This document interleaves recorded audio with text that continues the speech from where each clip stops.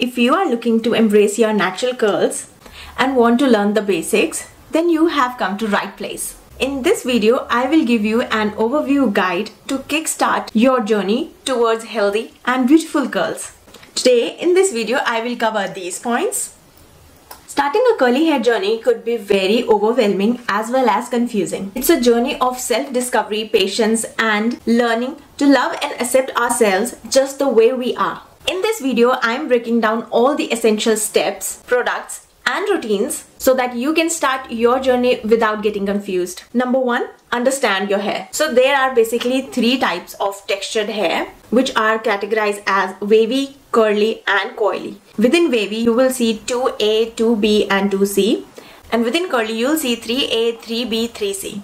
Same in coily as well, you will see 4A, 4B, 4C. So as the curl texture goes more curl or more coily or more wavy, it will go towards 2C, 3C or 4C. So in wavy hair, the hair texture is more like S shape. In curly, you will see it is between S shape and between going spiral. And within coily, you will see the hair is properly coiled. Knowing your curl type can help you to decide what products you need to use. Wavy hair usually loves leave-in, cream, and sometimes light hold gel. If you have curly hair, then you can try with leave-in, cream, or even with gel. And if you are coily hair, then your hair will love strong hold gel, cream, and sometimes mousse. When you decide to transition your natural hair, you will likely face common challenges. One of the most biggest ones are dealing with damaged hair caused by heat stylings or heat tools, because of which your hair might be facing too much of dryness, frizziness, or even breakage. Another one is product buildup. This one could take months to clear your hair or even your scalp. Too much of product buildup can actually damage your volume, texture, and even pattern of your curls. That's the reason texture hair always lacks water and moisture. So our aim is to keep it as much as hydrated and try to lock in all the moisture, and also stay away from all the products which takes away the moisture and water from your hair. Second one is products that you would need to start your curly hair journey. Here I'm just mentioning those products which, as per my experience, are essential to start your curly hair journey. Obviously, if you have already started your curly hair journey and it's been like 1 year or 2 years, you can add more and more products. But if you are a complete beginner, then you can start with these ones only. Number 1, clarifying shampoo. Number 2, gentle cleansing shampoo. Number 3, detangling conditioner. Number 4, only 2 stylers to start with. Number 5, scalp scrubber. And number 6 would be your hair mask. As I mentioned, that product buildup could be one of the biggest challenges that you might be facing in your transitioning period. So here, washing your hair and scalp with the clarifying shampoo at least once a month will help with your product buildup issue. This is important because if you are starting your curly hair journey, the new products that you are introducing to your routine will only work on clean scalp and clean hair, which means if your hair is free from all the product buildup and your curl will enhance. Remember to use your clarifying shampoo only once a month, or even you can do it twice, but using more than that can dry your hair and strip off all the natural oil that your scalp needs to have, causing too much of dryness and even frizziness. Some of my recommended products for clarifying shampoo are these. Once you have clarified your scalp and hair, now it's time to just do a gentle wash with your gentle cleanser, followed by your detangling conditioner. With the help of conditioner, you will get rid of all the knots and detangle your hair and comb your hair this time after applying your detangling conditioner. It will be easy for you to solve the knots without breakage. Remember, do not apply conditioner on your scalp because it will cause product buildup. And once you are done with washing your hair and detangling, rinse all the product from your hair with the cold water. After conditioning, it's time to style your hair with your choice of styler. You can start your styling routine with only 1 styler, but if you want more, then go for 2 styler. Do not go more than 2 because it will then confuse you. And also, as a beginner, if you stick to only 2 styler, you will able to learn about your hair and you will get to know like how your hair is reacting to what product. If you introduce too much of products at once, your hair will be confused, and also you will be confused because you do not know what is going good for your hair and what is reacting bad. Remember, less is always more while styling your hair. Do not be afraid to add water while styling. Always emulsify your product before you apply on your hair. Do not directly put products on your hair.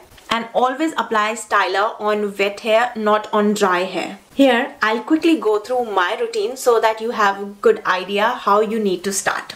You take very little product and mix it with the water in your hands before you apply on your hair. Apply in raking or claw method to all over your hair. It will help the product to reach all over your hair and almost all strands. If you want to try with the two stylers, I would suggest to do cream and gel only, and always start with cream and second should be your gel styler. And application of stylers would be same. So the same way you applied your cream, you will apply the gel. You will take a little amount of the gel, mix on your hand and then apply on your hair in a claw or a raking method. In the last, to finish up your styling, you will take a little bit of gel and water, mix in your hand again, but now this time instead of applying in raking method, you will apply in praying hand method, which means your hair should be in between of your both hands. This will minimize the frizz. Once you have applied all the product, now it's time to enhance the texture of your hair by squishing, which looks and sounds like this. The more you listen to this sound, it means it is having enough of the product and water. And while doing this step, do not add any more product, instead add just water. And if you do not hear this sound, then you are not doing right. You need to add more water to hear this sound properly. And then let your hair dry. Once your hair is completely dry, your hair will look something like this, which will be looking like it's very thin and you have very strong cast, which you can actually feel. It's not soft. So that's called as cast. That is created because you have used the stylers like gel, which are meant to give strong cast to your hair. Do not touch your hair in between. Do not try to scrunch or break the cast if it's already wet. So wait until it dries 100% completely. Then take a very light oil and scrunch out the crunch, also called as SOTC, which actually means to break the cast. And after applying oil and doing scrunching like this, you will have beautiful results like this. Now comes our third point, importance of hydration and moisture. As I mentioned earlier that our hair is dry in nature, it needs to be hydrated more. So what steps we can take to give it more moisture and keep it hydrated? Deep conditioning. Deep conditioning is the step that as a beginner I would recommend you to do every week, because gives that extra moisture to hair to keep it healthy and bouncy. Hair mask with hydration or moisturizations are the ones that you need to opt for. Here are my recommendation for some products which you can choose as a curly hair beginner.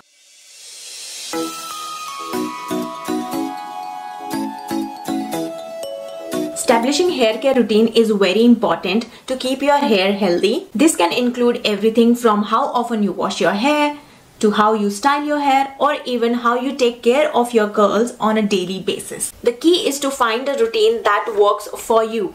Don't be afraid to experiment and try new things. Even if someone has not done, do not be afraid to try. Maybe you can try and let us know, because it's all part of the journey. Embracing your natural texture is about more than just hair. It's about self-confidence and acceptance. As I started to learn and accept my hair, I realized that it was a reflection of my own self-worth. The more I loved my hair, the more I loved myself. It's a powerful feeling and one that I wish for every single one of you. So, if you're just starting on your natural hair journey, don't be discouraged if it takes time to figure out things. Keep going, keep loving, and most importantly, keep loving yourself. I hope this video will help you in starting your curly hair journey, and it will give you a little bit of idea what you need to expect and what will be your routine if you start your curly hair journey. And if you are confused on the products, what to use, I have given some recommendation. Just take a screenshot and start with those simple products. Do not make your curly hair routine very confusing at the very start, because if you are confused, you will not follow that. So make it very simple.